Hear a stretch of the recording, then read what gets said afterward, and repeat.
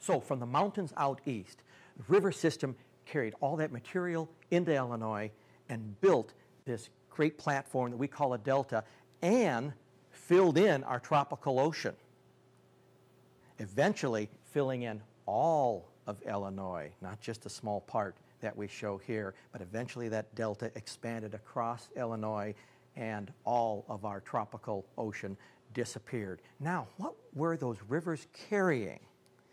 What kind of material did they build? What kind of material did they build that delta from?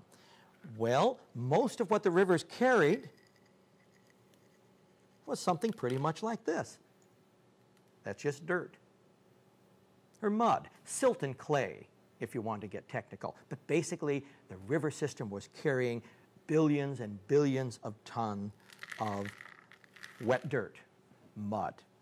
And clay and silt, which is what makes up mud, forms a rock that we call shale.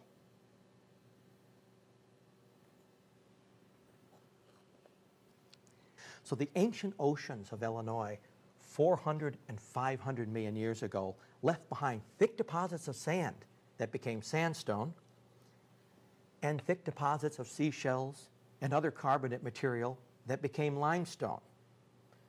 Then 300 million years ago,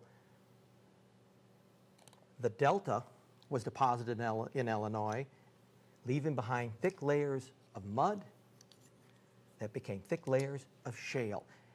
And this is the geological history book of Illinois as the geological processes wrote it.